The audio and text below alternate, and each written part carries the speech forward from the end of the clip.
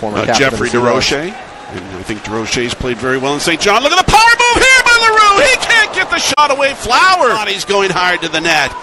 Zach scored a couple of highlight goals here live. Trying to chop it out. McIsaac can't control a bouncing puck. Gets back to Lafreniere. Snaps it across. Quick wrist shot. Zavaragny scores. So the power play, a 2 coming in, and it opens the scoring for Rimouski here in the first. We talked about how vital it would be to stay out of the box here, and here you see the puck come down. Alexis Lafreniere makes no mistakes. Sees Zavaragny in the face-off circle on the far side and just snaps it past Olivier Rodrigue. Great effort. Bolduc gets it back to Lafreniere again, who sees Zavaragny. And that's Alexis Lafreniere's 100th point on the season for the Rimouski Oceanic. Zavaragny, who's, as we say, had missed a bunch of time, but coming in at a point streak the last 8 games. And matter of fact, his last 10 games, he has 15 points. He's been back for 10 games. Watch closely. Back to the line for DeYoung. DeYoung throws it, deflected, score! Oh, what hands! It's a McFlexion! It's a McGoal! We're tied at 1. What a great tip by Jeremy McKenna, who saw himself on the glove side of Colton Ellis. And again, Tristan DeYoung just throws that on net. It was going wide. Jeremy McKenna sticks the stick out to tip it by in the 5-hole of Colton Ellis. We got a tie game here. Pelche feeds the point, and for a second, Chris, I thought DeYoung would go rink wide with it. Instead, a good Bergeron. His shot was right on. Pad save, yes sir, by O'Rod. Back to the top for Bergeron again. Over. Perret shot, he scores! So we talk about Cedric Perret and his 31 goals in 2019. That's just his 5th of 2020. It's a go-ahead goal. It's 2-1. What a great goal it was, too. And what a laser. It comes off them. What a one-timer and just goes upstairs. Olivier Rodrigue looked like he tried to get it, but it caught him on the glove side.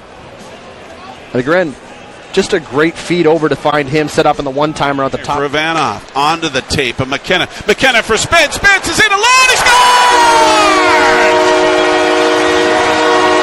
Jordan Spence, top shelf. We got a tie game, 2-2. Woo! What a great breakout by Moncton. Ivanoff sees Pelche just at the blue line. Spence goes far side to continue following the rush, and McKenna makes sure that he finds him on the forehand. Jordan Spence goes up over the glove side of Colton Ellis. We are tied at 2. McKenna now with a goal and an assist in the hockey game. Ivanoff is going to pick up an assist, so he'll extend it. Drops it off for Spence. Spence back in for Beaugreux. Centered it out. Forche's in! Shot in the save. I think it was Ellis got a piece of that. Or the shot is up off the glass. Bounces to the line. Bergeron can't keep it in. Got pressure coming from McKenna. McKenna's got Pelche going. McKenna's going to score! Oh, he looked! But then he shot! It's 3-2! Woo! This place is going absolutely nuts right now. And here you see it looks like he got tied up with the linesman. What a fortunate bounce for Moncton. Jeremy McKenna comes on in with a great little toe drag around Walter Flower, who puts it up. What a great shot by Jeremy McKenna. Although, again, the referee is the coach of the Rimouski Oceanic, not thrilled right now. Here you see him tied up with the linesman to generate this offensive chance. And watch this great toe drag over Walter Flower. And upstairs. Hudson wins the draw, but it's just blindly up the boards by McIsaac, picked off. It's centered out in front for Perret. He's looking for a second rebound, scores! And very simple, Chris. And I said careless icing call, and the faceoff is won, but softly up the boards. Zavaragny's got his second. We're tied at 3. Again, this all stems from the fact that Moncton wins the faceoff and just goes blindly up the boards to a Rimouski Oceanic forward. Again, Zavaragny left untouched, but gets behind Tristan DeYoung and basically boxes out his man to jam in the rebound past Olivier Rodrigue. We got 3 minutes to go, and this is a tie hockey game. Great second effort here by Rimouski to tie this game up. That one.